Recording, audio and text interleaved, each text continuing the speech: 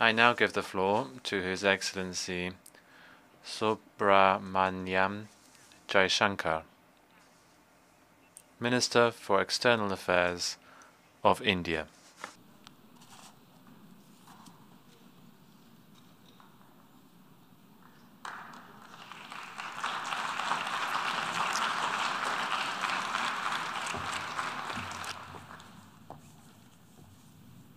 Madam President, Excellencies, distinguished members of the General Assembly, I bring to you the greetings of 1.3 billion plus people from the world's largest democracy. They join me in congratulating the President of the General Assembly, Ambassador Csaba Kőrösi, on his election to chair the 77th session of the UN General Assembly. They follow closely developments at the United Nations, reflecting the increasingly globalized nature of our existence. We meet at a challenging time for the world order.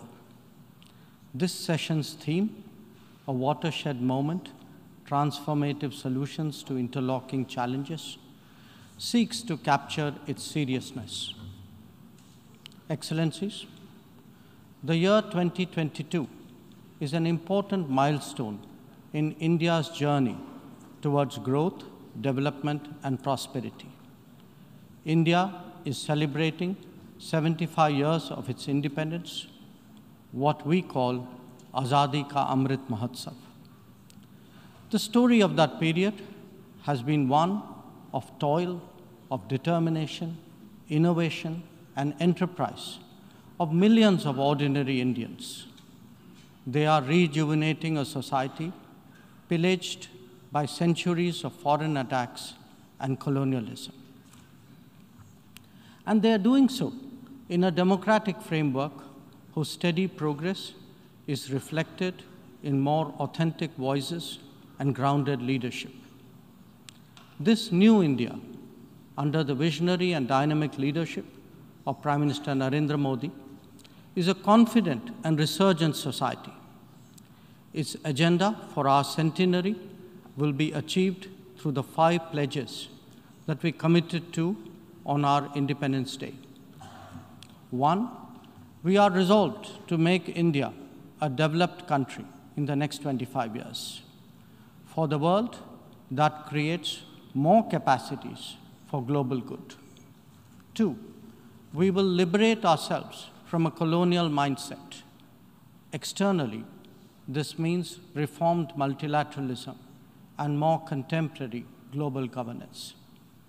3, our rich civilizational heritage will be a source of pride and of strength.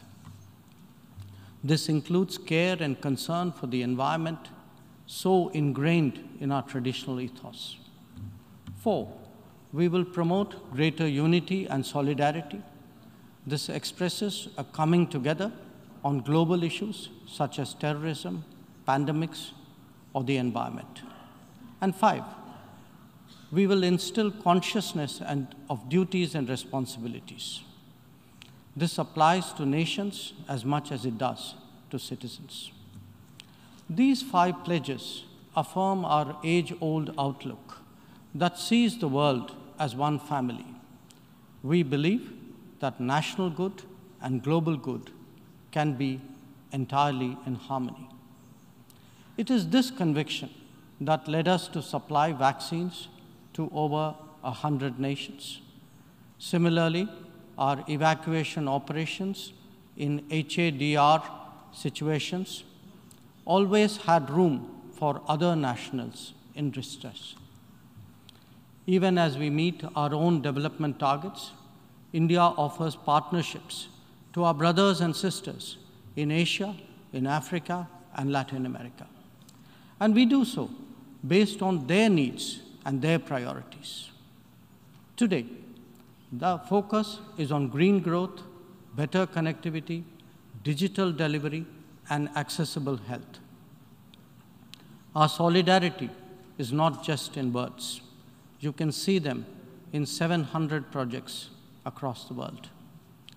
Madam President, Even while India contributes to global betterment, we recognize the sharp deterioration in the international landscape. The world is already struggling with challenges of post-pandemic economic recovery. The debt situation of the developing is precarious. To this is now added the rising costs and the shrinking availability of fuel, of food, and of fertilizers.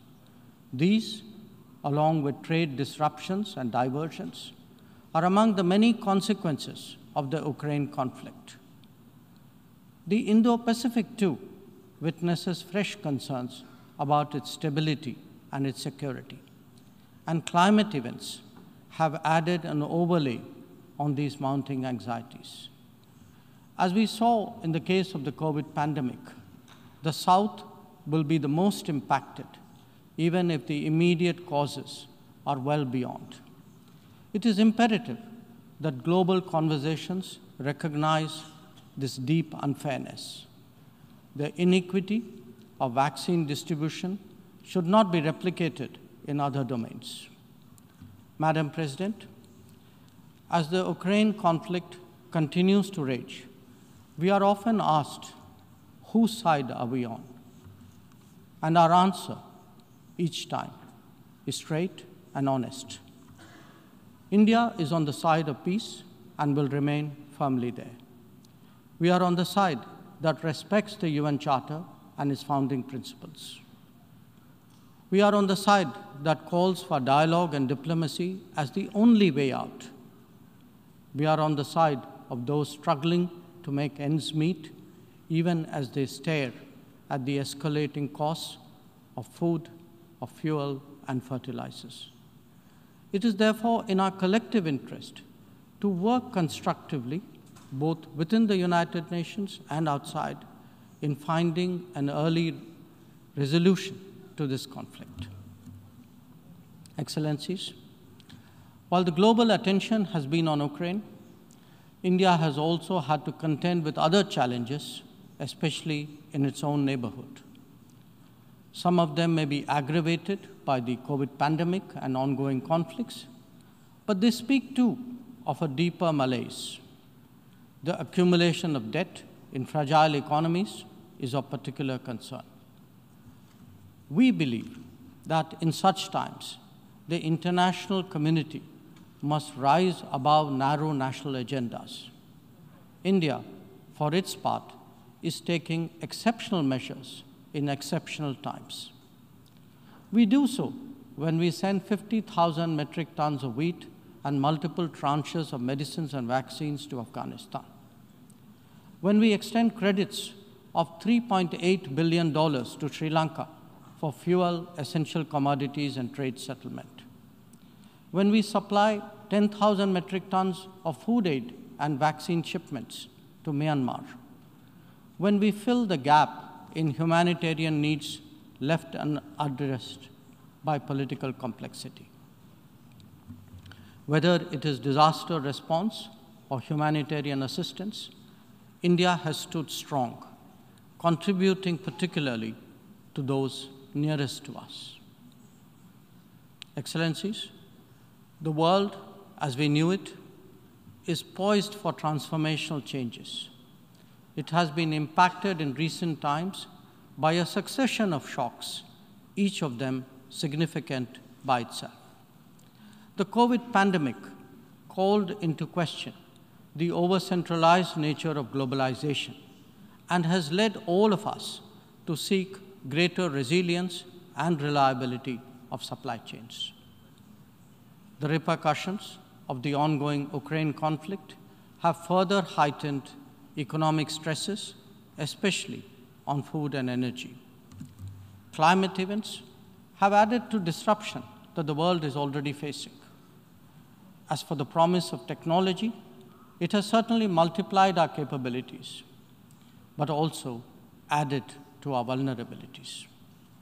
Trust and transparency are legitimate expectations of a more digitized world. The quest to create a better global order would necessarily have to address all these issues. Among them, Some are clearly more existential in nature and necessitate intense coordination by the international community. Climate action and climate justice are particularly noteworthy in this respect. In their pursuit, India has worked with partners on the International Solar Alliance, the One Sun, One World, One Grid initiative, and the Coalition for Disaster Resilient Infrastructure. We stand ready to support any collective and equitable endeavor to protect our environment and to further global wellness. Lifestyle for Environment, or LIFE, as declared by Prime Minister Narendra Modi in Glasgow on the sidelines of COP26, is our homage to Mother Nature.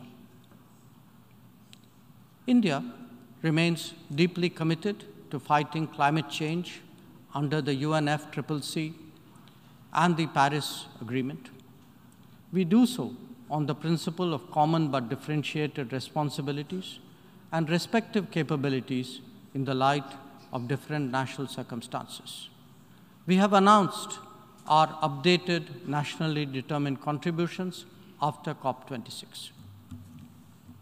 Excellencies, India's steadfast commitment to South-South cooperation is by now well established and well recognized.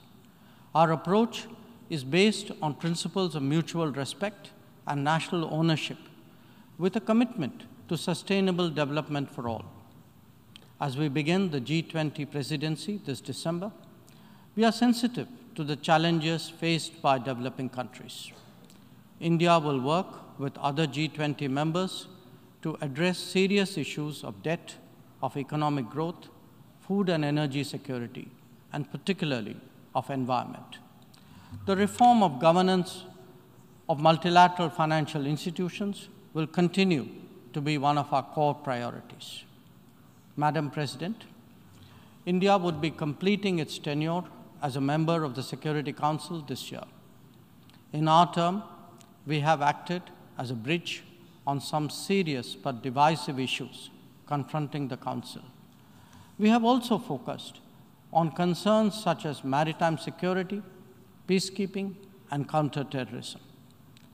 Our contributions range from providing technology with a human touch to ensuring safety and security of UN peacekeepers. As the chair of the Counterterrorism Committee this year, India would be hosting its special meeting in Mumbai and New Delhi. I invite all member states to participate in it. We need to create a global architecture that responds to the new tech tools deployed against open, diverse, and pluralistic societies. Having borne the brunt of cross-border terrorism for decades, India firmly advocates a zero-tolerance approach.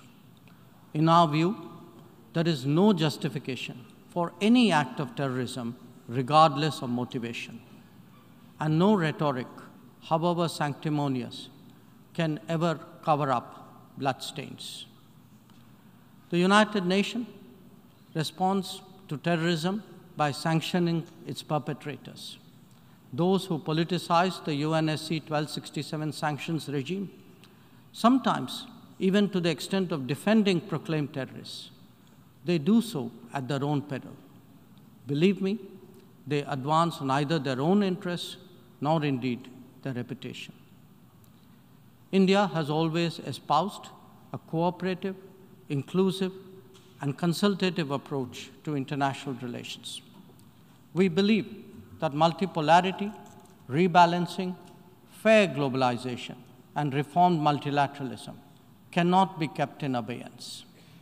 The call for reformed multilateralism, with reforms of the Security Council at its core, enjoys considerable support among UN members. It does so because of the widespread recognition that the current architecture is anachronistic and ineffective. It is also perceived as deeply unfair, denying entire continents and regions a voice in a forum that deliberates their future. India is prepared to take up greater responsibilities. but it seeks, at the same time, to ensure that the injustice faced by the Global South is decisively addressed. Our call is to allow serious negotiations on such a critical matter to proceed sincerely. They must not be blocked by procedural tactics. Naysayers cannot hold the IGN process hostage in perpetuity. In these turbulent times, it is essential that the world listens to more voices of reason and experiences more acts of goodwill. India is willing and able on both counts. We believe and advocate that this is not an era of war or of conflict. On the contrary, it is a time for development and for cooperation. Madam President, in the past, this august assembly has served as a meeting point of views and as a catalyst for action. It is vital that we continue to believe in the promise of diplomacy and the need for international cooperation. Therefore, Madam President, let us strive to return to the course of seeking peace, progress, and prosperity. I thank you.